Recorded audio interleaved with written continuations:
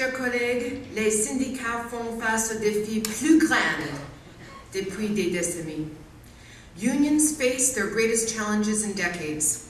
American public sector unions are fighting strips to collective bargaining rights in 20 states, strips to pensions in many, many more. Here in Ontario, the Liberal government is poised to make public transit an essential service, while union locals in Brantford, Welland, Timmins, and Hamilton have been on strike or locked out for as long as 5 years. And Tim Hudak? Well, Tim Hudak promises to fix the interest arbitration system by placing caps on salary rulings. We in OSSTF FEESO may soon find ourselves fighting for our basic rights in this precarious time, a time in which we face an unsure political landscape and an uncertain bargaining climate, when public sector pension envy is at an all-time high, a time of continued inadequate government funding and issues of workplace safety, declining enrollment, potential workplace closures, and job security.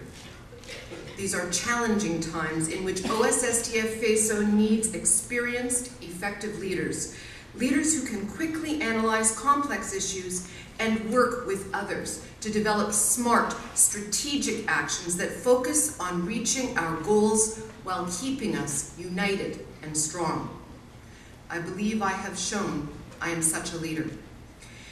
In the early 1990s, I was a grid teacher and sole income parent when my third-year salary was cut by 5% and then frozen for 3 years. I experienced firsthand the anxiety of this difficult time for public sector workers. This experience deepened my conviction that unity in the face of adversity and solidarity among workers are essential. I fought for funding for the full-service adult day school, was a marshal during the days of action, picket captain on the Bill 160 lines, implemented the first selective service withdrawal strike in our union, and stared down an intransigent employer and provincial government as chief negotiator of the only education worker bargaining unit in Ontario without a collective agreement under the PDT timeline. Fighting to maintain solidarity and to protect publicly funded education, education workers, and our rights as a union is basic to who I am. C'est fondamental pour moi. Experience has taught me that to protect our members, to achieve our collective priorities, and to establish a context for successful bargaining, we must ensure we have well-trained, confident local leaders, and we must engage in ongoing political action which is proactive, strategic, and pragmatic, with an end goal of ensuring access to and influence with key government decision makers.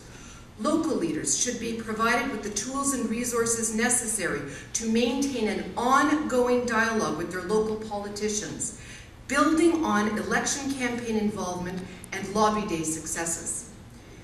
In addition to being politically astute, we must make sure members are ready to take action in support of achieving our collective priorities.